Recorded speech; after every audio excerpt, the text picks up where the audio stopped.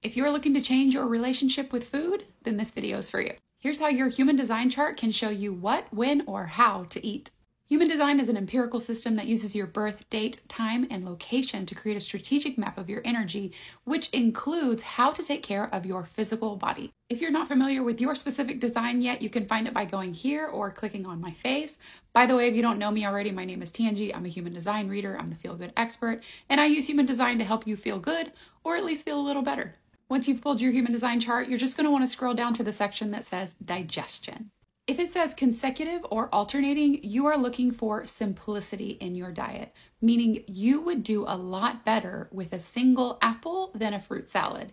It is the quality of ingredients over the quantity. If it says open or closed, you're looking for repetition in your diet. So this means find something that you like and give yourself permission to eat the same thing over and over again every day. It's really okay, and your digestive system likes it. If it says hot or cold, the most important thing for you to focus on is temperature. You use foods and drinks to help regulate the temperature of your body and keep you in homeostasis. If it says calm or nervous, then the atmosphere in which you eat is the most important. So it's really important for you to be able to set the scene before you sit down to have a meal, whether that is like an exciting and buzzing scene or a scene where you're able to really mellow out and chill. If it says high or low, then volume or the sound of your surroundings is the most important. So again, we're setting the scene based on the volume of the room that you're in. So if it's high sound, you want really music playing and more activity. And if it's low sound, you need complete silence.